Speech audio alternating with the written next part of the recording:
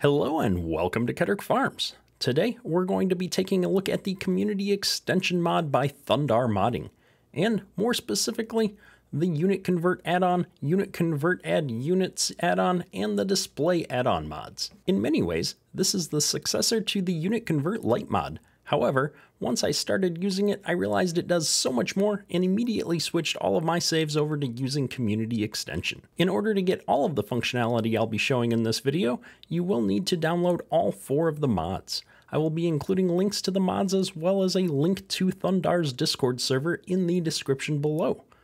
Don't worry, all of these mods are extremely small and setting them up is much easier than it first appeared to me. I also want to mention that ThundR has been working on additional add-ons for Community Extension that aren't yet available in the latest version of the mod that we're looking at today.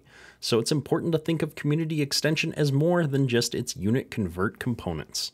So what does the Community Extension mod do? The biggest feature that this mod brings is its ability to convert all of the units in the game. As a US player, seeing everything in liters across the game felt unnatural. The Unit Convert mod gives me the ability to display the product in my trailer in a more appropriate unit. For example, here in our trailer, we have 137.8 bushels of soybeans. Similarly, it's going to allow me to display the capacity and current amount of product that we have in our bins in that fill level as well. So here we can see I have 20,000 bushels of soybeans available in my farm silo. If I open up the commodity prices menu, you're also able to see that the units have been changed here as well. And so you can see that same 20,000 bushels of soybeans in the silos. And it's changed the prices here to reflect that I'm selling these soybeans at a per bushel amount, which again makes it all so much easier in your head when you're looking at these different units to understand what's going on in the game, and when you sell your crops, what you should expect to receive for those. And one of the coolest additions with the Community Extension Unit Convert mod is that it also changes the fill level units in the store here as well. So you can see here, I'm taking a look at a harvester and I can see that this harvester holds 159 bushels. This is going to apply to all vehicle and implement types that have a fill type unit displayed on the screen here.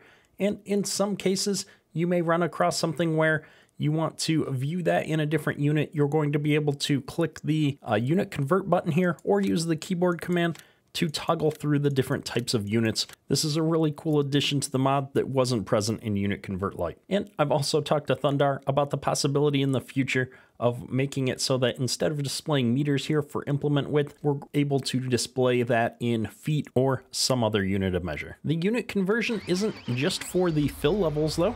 If we hop into this sprayer that I have out here in the field, you'll see in the lower right hand corner, I have my cruise control set to 8 miles an hour. And so I'm gonna accelerate here to 8 miles an hour. And you can see here on the console in my sprayer that we are now displaying the miles per hour in my vehicle that matches the unit conversion that the base game already does. The base game already lets me set miles per hour on the speedometer in the lower right hand corner, but Unit Convert is allowing me to display that miles per hour in the actual vehicle. So let's take a look at the Community Extension menu and talk about some of the other options that are available with this set of mods. In the settings menu, we've got some basic settings here. A lot of the stuff in Community Extension is pretty self-explanatory. If you mouse over it, you'll see a message below here, which is going to explain what that option does. ThundR has done an awesome job of providing a lot of useful information throughout the user interface here. And so Community Extension is relatively intuitive to use. If we expand the in-game menu section here,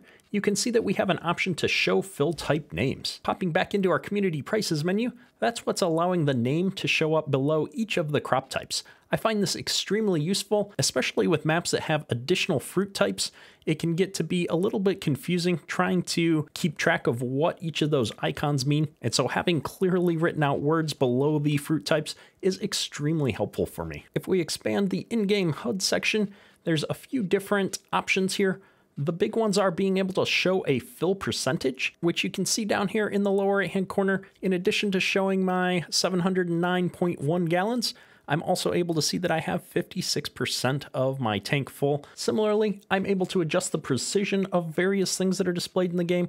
And so if I wanted more or less precision on that fill level, I could adjust that here up or down to show how many decimal places I wanted to display. Moving on to the Unit Convert tab, we have two different categories here. The first category is units. These are all of the units that are added by default by that Unit Convert Add Units companion that I mentioned at the beginning of the video. That mod's purpose is essentially to add the different units to the game that you want. By default, we've got the US and metric units that most players are going to want to use included here in the game. Knowing that there are a lot of different units of measure around the world and they're used in different ways, the ability to completely customize that is very welcomed. For the average US player, however, everything's going to be here available for your use. You can see here that you're able to customize a number of different things for each individual unit. In this case, for bushels, I'm able to say that I want to display a precision of 2 decimal places. You can also change the name that is displayed in different UI elements.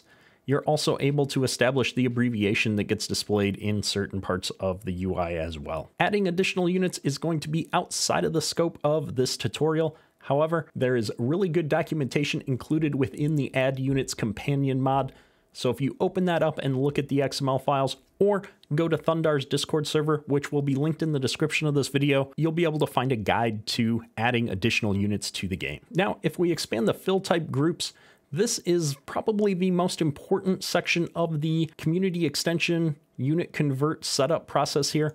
When you come into this screen for the first time by default, everything is going to be displayed in the base game setup, which would be liters across the board, and I believe kilograms per meter cube would be the default. For me as a US player, for grain types, I want to see all of those displayed in bushels, and I'm using pounds per cubic foot as my density unit. There are a few different options here. You could display that as pounds per bushel, pounds per gallon, tons per bushel, tons per gallon, etc. And so you're able to pick the setting that makes the most sense for you. And essentially you're going to need to come in here and make those changes for each of the fill type groups, setting up the default units here available to you.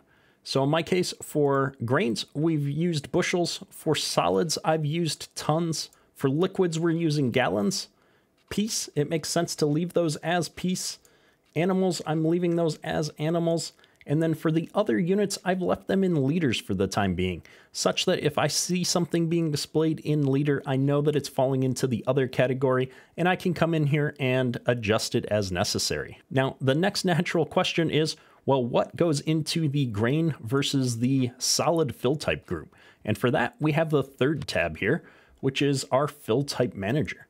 And so I'll use wheat as an example here to start off with. If I expand wheat and go to the general setting here, I can see that wheat is set up as a grain. I'm able to change the display density here, which in this case is pounds per cubic foot. This would only change it from a display purposes. It wouldn't actually change how it works inside of the game. For me personally, I don't want to mess with any of these, but for a more advanced player who wants to have that ultra realism in the game, these are things that you can tweak so that as you're playing the game, things look accurate for you. The next setting is this units tab underneath the wheat fill type. And here you can see that we're able to adjust what unit we use for the price, vehicle, feed, and density. In our case, and in most cases, you're going to accept the default option. The default option means that it will use the unit defined for its fill type group, which in our case is grain. Remember that the units for fill type groups are defined back here on the Unit Convert tab. Where this screen really comes in handy is when you add additional units to the game. And so in this case, I have anhydrous being added to this map. And so I can come in here and say that anhydrous needs to belong to the liquid group. By default, most new units in the game that the Unit Convert mod doesn't know anything about will likely start in this other fill type group, which means it'll get displayed with some odd units. And so our ability to come in here and define this as part of the liquid group means that it'll pick up all of those settings that we've already defined here and start using gallons in our case as its display unit. If for some reason you do want to override the unit that is displayed for the group that this fill type belongs to, you can come into the units tab here and change this to be whatever unit you want it to be. And for this particular fill type or crop or whatever it is, you're able to change those display units for the specific area that you want and override those. One feature I haven't talked about yet is you'll notice that as I change this, the label is turning red here, which means this is something that has been changed and is different from my currently saved values. What this means is that this item is different from the currently saved default values on either my map level or the global level. And so I have the ability to make these changes, and if I hit escape, those changes are still going to persist for this particular saved game. However, if I wanted to reuse these values on different saved games, I have the option to either save these as map default values so that whenever I play on this particular map, these are the settings that are going to get used, or I can save these as my global values.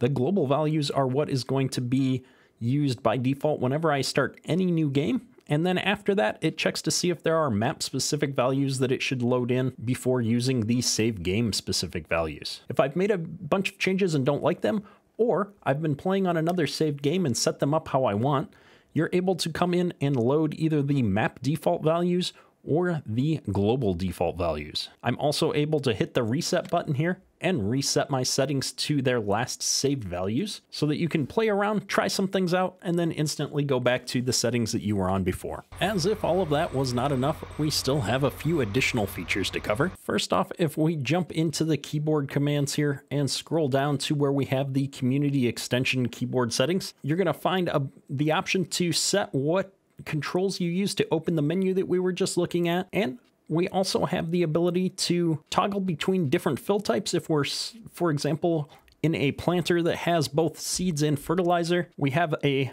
concept of worked area, which we'll cover here in a minute.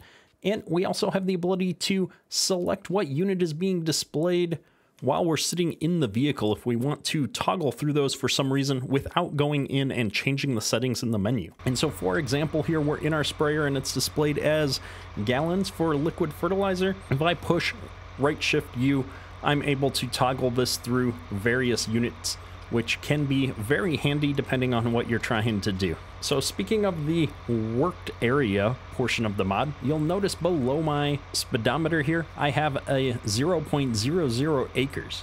If I push right shift O, I'm able to toggle between the hours on the implement, which is the default display, and that worked acres number. Right now that number shows 0. If I turn our sprayer on and start driving here, you'll notice that that acre count starts to go up. I've got 0.3 acres worked already here as we're spraying. And so it keeps track of how many acres this particular implement has worked, which can be really useful and fun when you're doing things like spraying or harvesting or planting, and you want to know how many acres you covered in that particular session or how big that particular field was while you were working on it.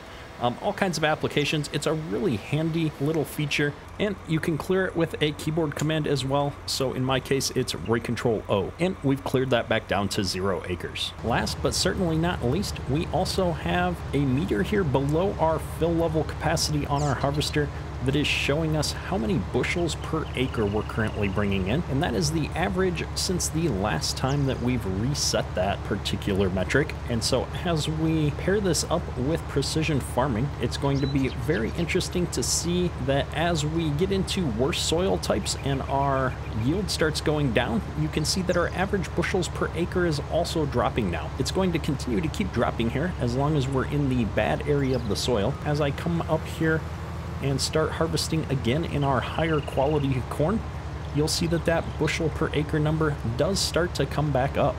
And so this works in combination with our acres worked so far number, as well as how many bushels we've actually brought in over that period of time. I really like this feature. It gives me kind of a easy number to look at and understand how well our crops are doing in a given area. You can see here we're back into some poorer quality corn, some good quality corn, and so that number's fluctuating up and down a little bit and gives me that more realistic vibe of looking at the yield monitor in the combine while you're going down the field, getting kind of a gauge for how well your corn's doing. Hopefully you've found this mod review / tutorial helpful. I'll have links to all 4 of the community extension related mods in the description of this video, as well as a link to ThundR's Discord server. If you found this video helpful, check out these links to see some of my other tutorials. That's all for today. Ketrick out.